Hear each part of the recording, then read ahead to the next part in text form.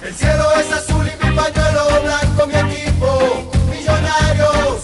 Al fútbol con el alma y con el corazón, a Millos yo le canto. Millonarios, Millonarios.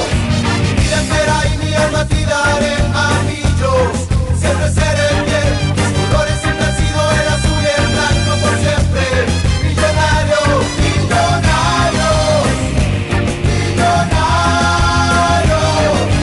Lo mejor del mundo es ser de Millonarios con todo el corazón. Millos el mejor, no hay pasión que se compare ni fútbol mejor. Cuando rueda el balón, es hora de Millonarios.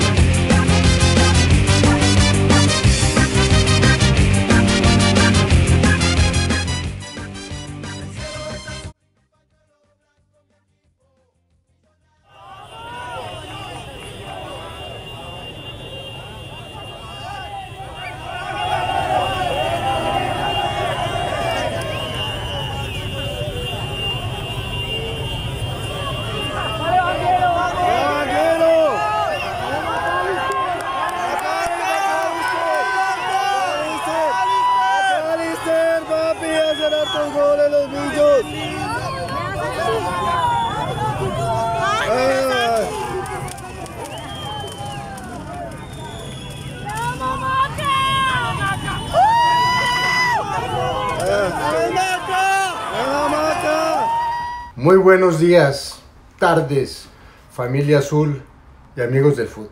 Una vez más Lucho Arango desde Beverly Hills, California. Hoy lunes 27, creo que es 27 de enero de 2020. Sí, lunes 27 de enero de 2020 desde Beverly Hills, California, como ya les dije, saludándolos para hacer un análisis un poquito más detallado de lo que fue la primera fecha de la Liga BetPlay Apertura 2020, en la cual Millonarios tuvo un traspiés. Antes que nada quiero con más calma, más detenimiento, hacer un reconocimiento a la vida y a la carrera de Kobe Bryant, que falleció ayer en un accidente de helicóptero junto a su hija. 9 personas iban, una tragedia horrible. Y quiero decirles que tuve una experiencia porque la víspera, el sábado 25, salió la noticia de que LeBron James, que es la estrella de los Lakers, había pasado a Kobe Bryant en el ranking, lo había desplazado del tercer lugar en la historia de los mayores anotadores del básquetbol norteamericano, y entonces Kobe Bryant quedó de cuarto. Ayer estaba haciendo el análisis previo en Subway y precisamente estaba hablando de fútbol y oí en el radio que están muy tristes los fanáticos de Kobe Bryant, y yo dije, hombre, pues sí, es doloroso que lo desplacen, además un hombre que tenía tanto arraigo popular porque era muy buena persona, la gente lo quería mucho, pero tampoco hay que hacer un gran duelo porque lo hayan desplazado de la lista de mayores anotadores, sigue siendo deportista singular. Yo creía que se referían a eso y estaban hablando del fallecimiento. Cuando finalmente terminé y oí la noticia bien y me enteré, pues fue un golpe duro, y además porque había tenido a Kobe Bryant en la cabeza durante todo el día. Luego hago un reconocimiento a una excelente persona, un gran deportista, uno de los grandes de la historia después de Magic Johnson, de Michael Jordan, del mismo LeBron James. Kobe Bryant pasa en su tumba, y un reconocimiento. Ojalá su ejemplo siga en las futuras generaciones y haya muchos como él siguiendo los pasos de un gran deportista. Bueno, ahora sí, no vamos a hablar más de Millonarios. Sabemos que la nómina está floja, que no se han concretado contrataciones que necesitábamos, que las lesiones nos afectaron, que Gamero no es el hombre para esa posición, que necesitamos un lateral, que de golpe Román puede tomar esa punta y Perlaza la otra, que necesitamos a Luciano Ospina, que Millonarios tiene que traer a Segura, que adelante hay que afinar la puntería. Pero bueno, Millonarios no es raro que empiece perdiendo. Solamente en la Liga Apertura el año pasado, después de 6 años, empezó ganando contra el Envigado, pero acuérdense que en la Liga Clausura perdimos frente a frente al Envigado en Bogotá. Luego no es raro, y Gamero tampoco es común que empiece ganando las ligas.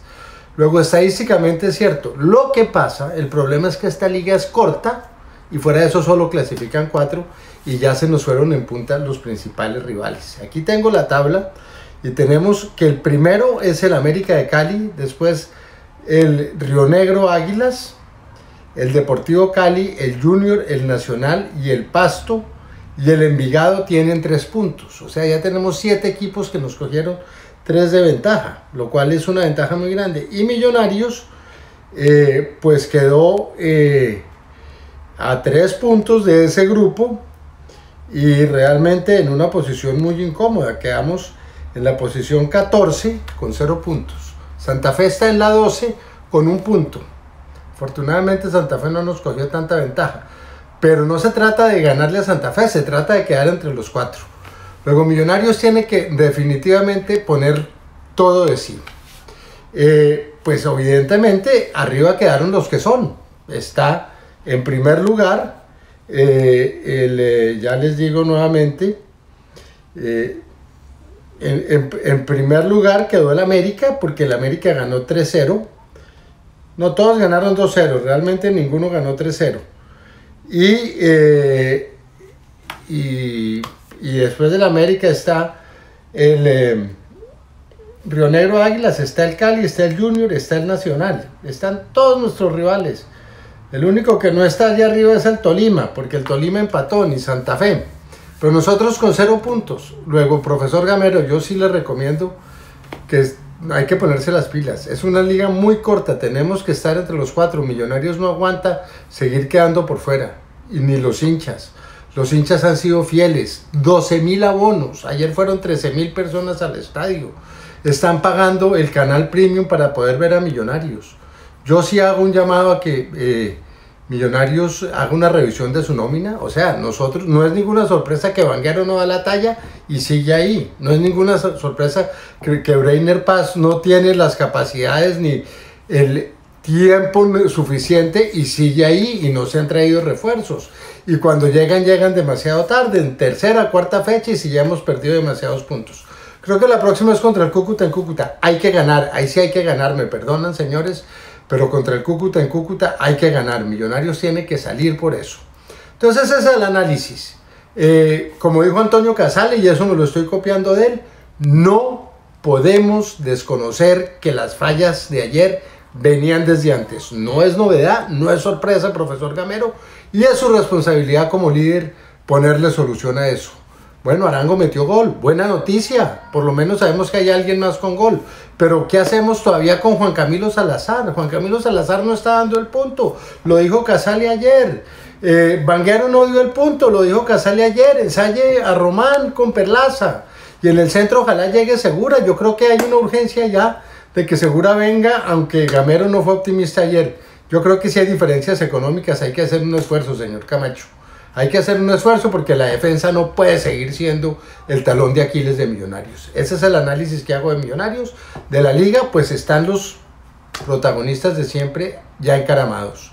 Hay que alcanzarlos. Vamos a hacer el análisis en otro estreno que se publicará el viernes, después de que hagamos los análisis correspondientes al partido contra el Cúcuta en Cúcuta. Muchas gracias. Esto va a salir publicado en las primeras horas de la tarde de Colombia como estreno. Luego estén atentos. Les agradezco mucho su atención y ya amanecimos más relajaditos. Ya esta mañana Oliver me saludó, cosa que me trajo mucha alegría. Que estén muy bien. Feliz semana.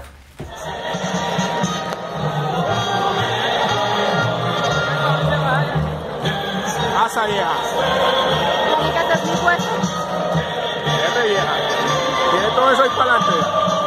Hasta la grama.